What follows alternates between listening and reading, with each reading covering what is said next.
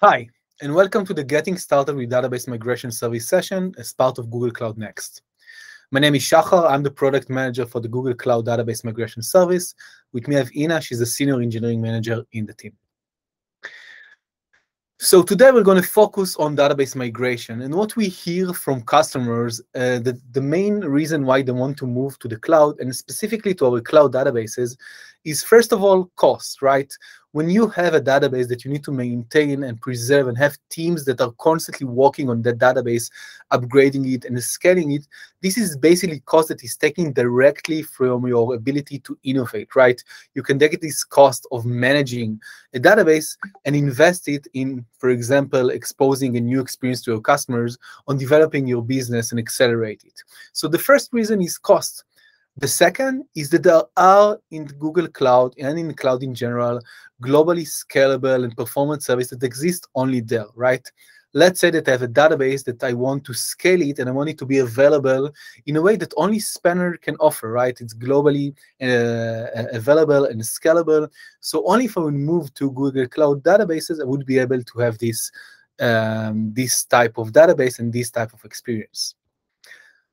So usually when customers are moving to our cloud databases, they have one of three types of journeys. The first journey is what we call migrate journey. This is the journey where customers are moving from the same engine to the same engine. Let's say they're moving from MySQL to CloudSQL for MySQL, or they move from Postgres to CloudSQL Postgres OLDB, or SQL Server to SQL Server, right? The expectation from this type of journey is basically just lifting and shifting the databases as is and move it to a managed database, right? They don't want to manage the database, so they want to move, for example, to Cloud SQL as their managed database. So everything they want to remain as is, besides the manageability layer, right? So the expectation is that it will be extremely simple, sort of one-click migration, right? The second type of journey is the modernization journey.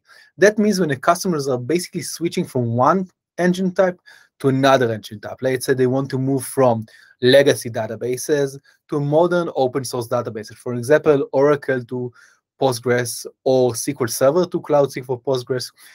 In this journey, it's a bit more complicated, but the value of moving to an open source database is pretty huge, right? So they are expecting that the migration would be not as simple as the migrate one, because they will need to do some preparation, right? They need to prepare the environment. They need to do some conversion of the code, of the application code. They need to do some schema conversion. So the process will take more time, and this is what we call an heterogeneous migration. So customers are expecting it will take more time and more effort. The third type of journey is the transform journey. This is when customers are moving to, they want to move their application and deliver new customer experience with databases that exist only in the cloud. For example, Spanner, as I mentioned. This is a very similar journey to the modernization, but throughout this journey, you're changing the application, basically exposing the new type of functionality and experiences that you can expose to your customers. So this is a transform journey. So why migration are challenging, right? Migrations are complex. Usually when we see customers in some occasions, they don't even know how many databases do they have, or they are not sure about what is the dependencies, right? When I move a database, what is dependencies to the application layer? The impact here is organizational impact. It's not only the database team that is in charge on the migration. You have a networking team that need to establish connectivity. And you have various teams of application engineers. They need to change the application in case of a heterogeneous migration. It's a time-consuming process, so it's never like something that you can do in an hour, especially in heterogeneous migration, right? Because you need to prepare a lot of things before actually running the migration. You need to make sure that you move the data in a reliable way and to do constant validation before actually doing the finalization of the migration. And it has risk, right? We all know that data is the lifeline of every business. So when you move and when you move a database from one place to another place, you're basically moving your mission-critical databases, especially when you do it at scale. So we have customers that moved a single database, and we have customers that move hundreds of databases, right? And the risk is growing the more databases that you run. So usually what we see and what we have is that there are 4 migration steps, right? Especially heterogeneous. The first part is the assessment migration step. This is the part when customers are deciding which type of migration are they going to perform.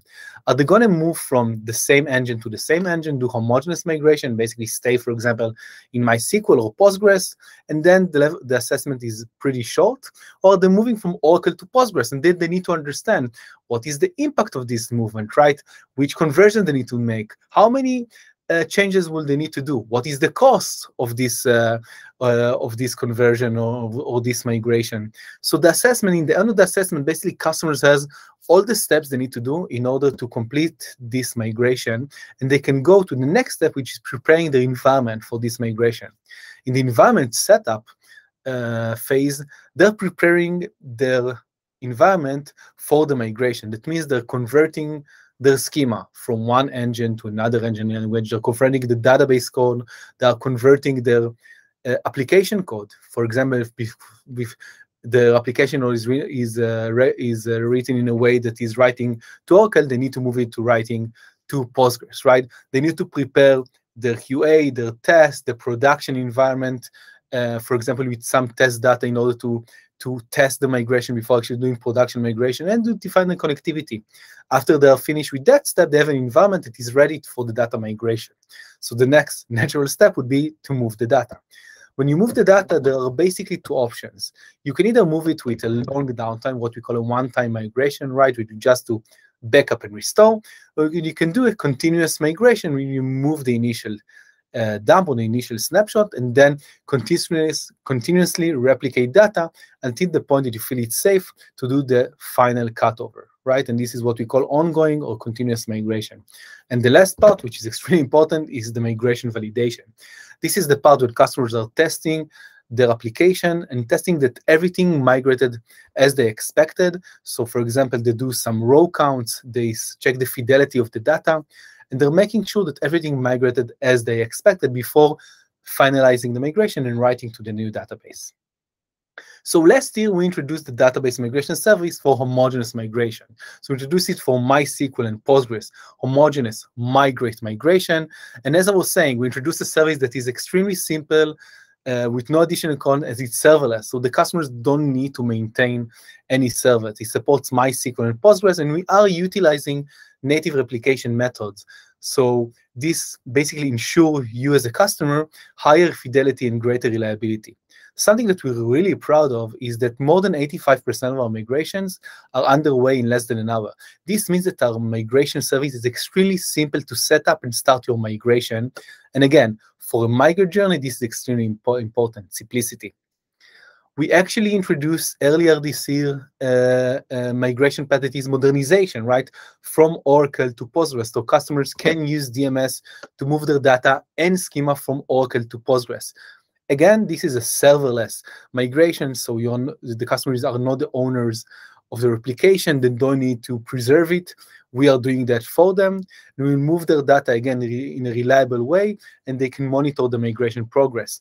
We integrated to Ora2PG, open source, highly adopted schema conversion tool, so customers can do their schema conversion in Ora2PG and then use DMS to do the data movement. And lastly, we introduced a migration path to AlloyDB, so homogeneous migrations from PostgreSQL to AlloyDB. So basically what we did is we took the migration path to AlloyDB and made it simple and faster like any other PostgreSQL migration that we have. If you ever used DMS to do a PostgreSQL migration, doing an AlloyDB migration of PostgreSQL will look exactly the same. So again, serverless, secure, no additional cost, and utilizes the native replication method. So now migration to AlloyDB are extremely simple, and this is exactly what Ina is going to show you.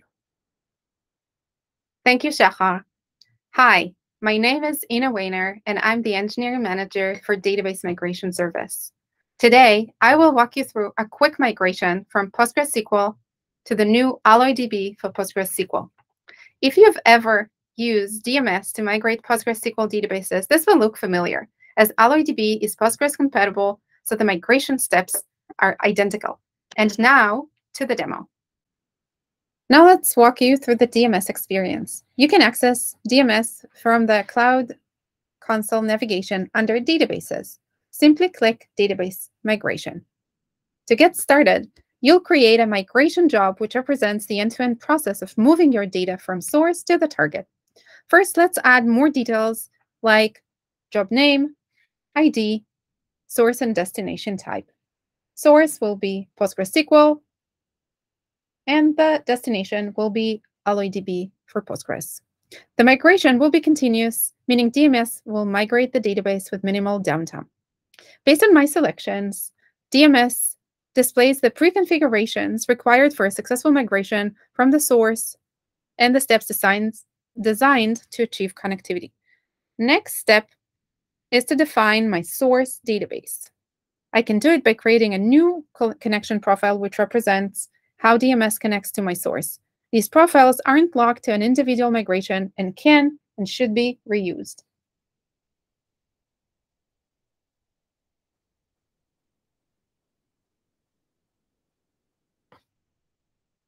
I've already created a connection profile for my PostgreSQL database running on GCE, so I select it. Now I'm ready to create a new AlloyDB cluster that I'll migrate my database to.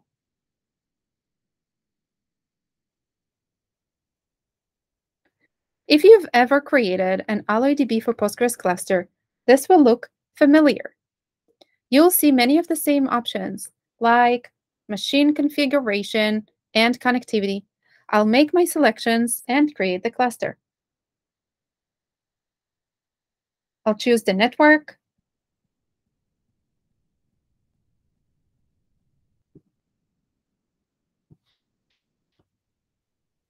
instance ID, and the machine type I want to use.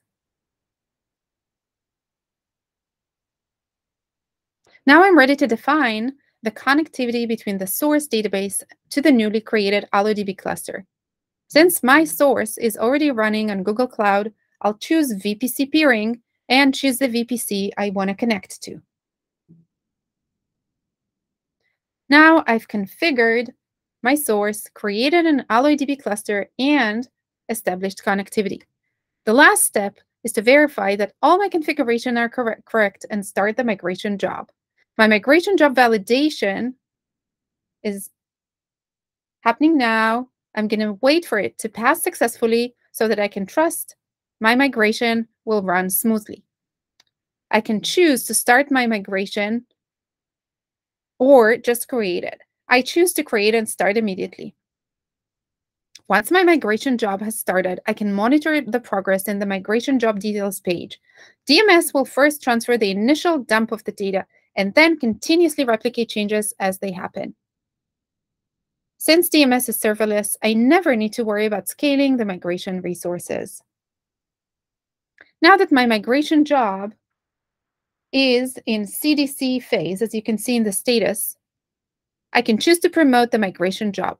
This will stop the replication from the source to the AlloyDB cluster.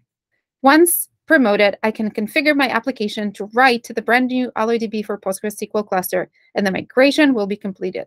It's that easy. To conclude, with just a few simple steps, I migrated my PostgreSQL database to AlloyDB for Postgres in a simple, secure, and serverless way. And that's it.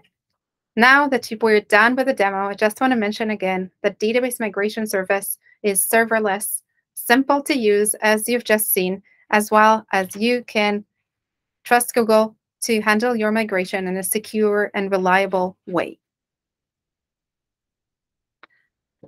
So in order to start your migration today, simply go to Database Migration Service under Google Cloud Console. If you want to learn more, visit our documentation. And that's it. Thank you very much. Looking forward to seeing you among our happy customers.